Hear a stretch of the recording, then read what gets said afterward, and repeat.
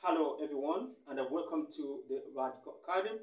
And in this video we are going to be answering this question from section A of 2023 Principles of Account paper 2.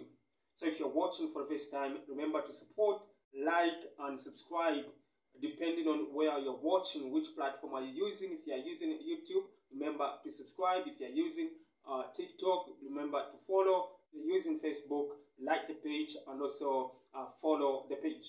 So this is about trial balance.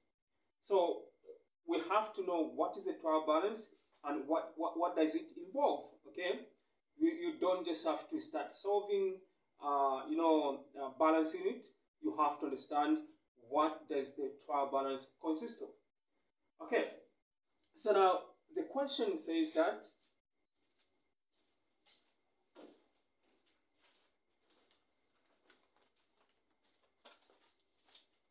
so we have now the question, the following trial balance was prepared by an inexperienced bookkeeper for Chilekwa and failed to balance it.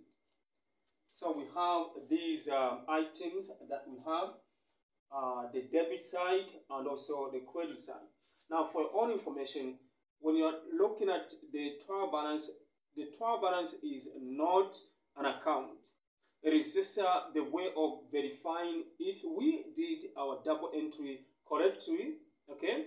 Not just, doing entering things, because we might obviously undercast or overcast a particular item or rather the cost. So we have to understand, we have to be checking now. We have capital, sales, purchases, drawings, a loan from Zanaco, creditors, cash in hands, cash at bank. We also have stock, land and buildings, bad debts, carriage inwards, carriage outwards, and purchases returns. So we have to really understand what is the meaning of each of these items that we have been given, so that doesn't become very difficult for us to balance this trial balance. So the required question says, redraft the trial balance correctly for Chilekwa as at 31 December 2022. So this is the most important thing that we must be able to understand. Okay. So now when you look at capital, okay. So this capital, okay, should be able to go to the credit side. Okay, so now we should be able to explain why capital goes to the credit side of the trial balance, or rather in general. Okay, so capital is something that does not belong to us based on how we define it. Okay, but it's something that we need to have, or sort of like resources that can help us to start something. Okay, this could be in form of money, could be in form of assets. So in the accounting concept, capital should go to the credit side, given the fact that most of the businesses that we start or we do are not started based on the we don't own those resources that we start with in our business. So most of those resources, they are owned, or rather we borrow from different sources. Okay, we can actually get a loan. We can also get a loan from a family or even a friend, or from any financial lending institution. Okay, so it should actually go to the credit side of this. And then we also have sales. Okay, so sales, it should be able to go to the credit side. Okay, because we are giving out. Okay, we are selling out. Okay, so the sales was correctly entered in the trial balance. Okay, so there is nothing to worry about that.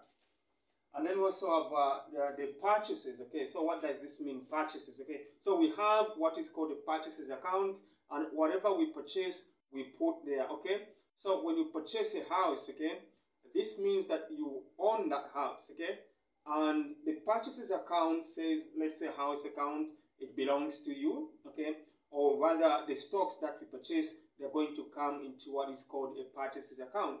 And we expect that those items to be on the debit side because we are receiving whatever we purchase. Okay.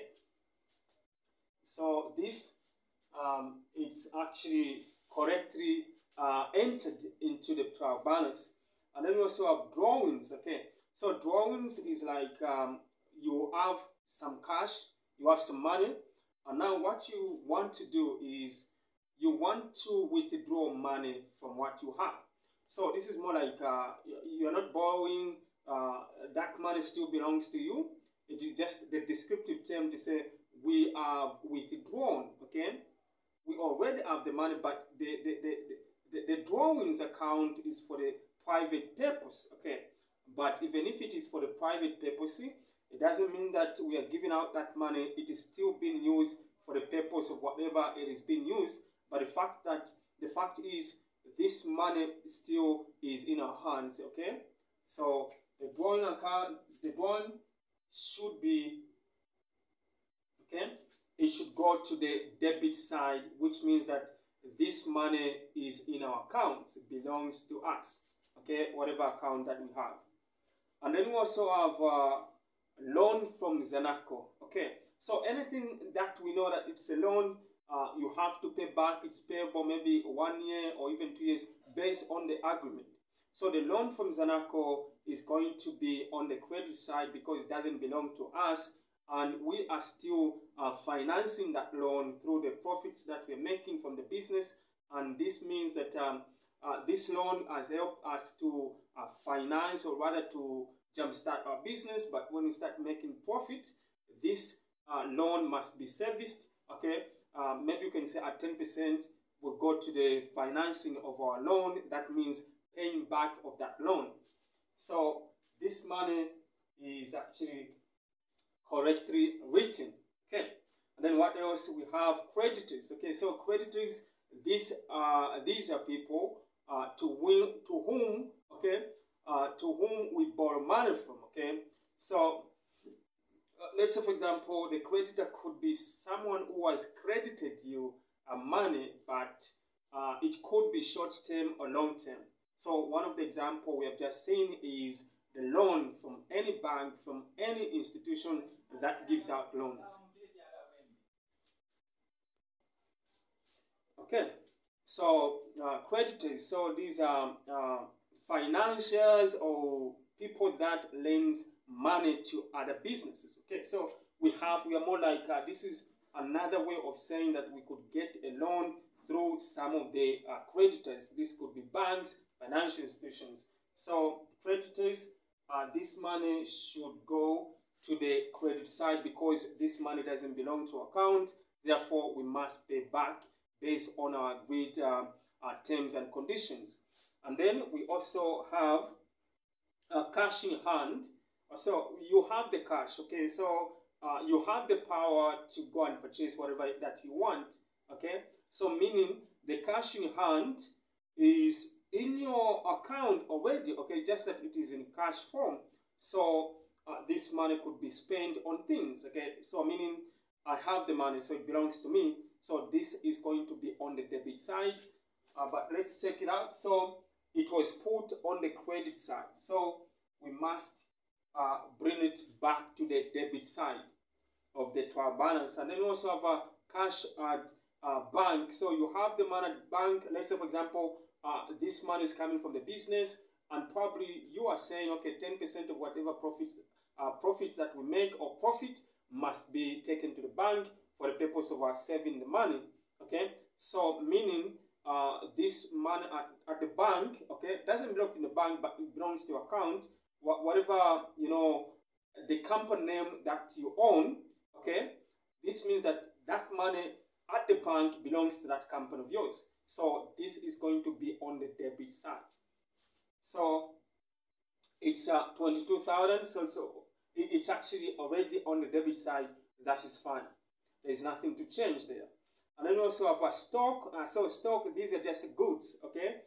This could be in form of assets, or either fixed assets or even current asset. So stock, these are goods in your shop, in your business, and that you're selling out. Okay, so once you sell them, you get some, you exchange, you get some cash from the customers, and then you give them the actual thing. So stock should be on the debit side, because this is what we are doing to make money. Okay. Land and buildings. So this is another asset, and this is a fixed asset. So all assets are going to be on the debit side. So land and building, it's fine. Okay. And then bad debts. Okay. Now this is where people miss it. So what is a bad debt? Okay. So debts, these are, you know, we can say this is money, okay, that must be paid off by customers that comes to buy from our business, or from whatever transaction we do with those people. Now, there are at some point along the line within the business that we can't, these customers becomes our trusted customers. At some point, we can give them, goods on credit,